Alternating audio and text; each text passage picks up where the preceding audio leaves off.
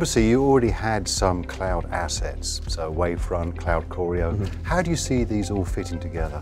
Well, it's all going to become part of CloudHealth. And it really is, in that sense, CloudHealth becomes the multi-cloud platform for VMware. So we're betting big on that presence that you've led in creating in the industry. We're quickly going to bring other assets of VMware into that platform, position both the assets that you are already building out in the broader use cases, bring our other assets into that platform, and present it as the multi-cloud solution for our customers, really presenting that cloud operations.